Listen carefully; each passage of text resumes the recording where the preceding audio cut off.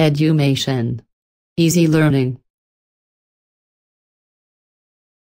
In 1820, Hans Oersted of Denmark discovered the relationship between electricity and magnetism.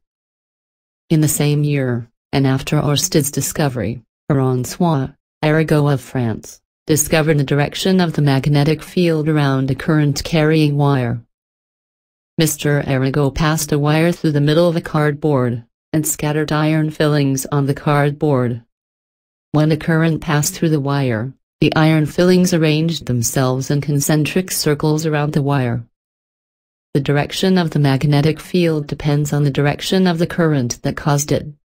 The right-hand thumb rule is used to determine the direction of the magnetic field. If you place your right thumb in the direction of the current along the wire, then the direction of the magnetic field is in the direction of the other fingers wound around the wire.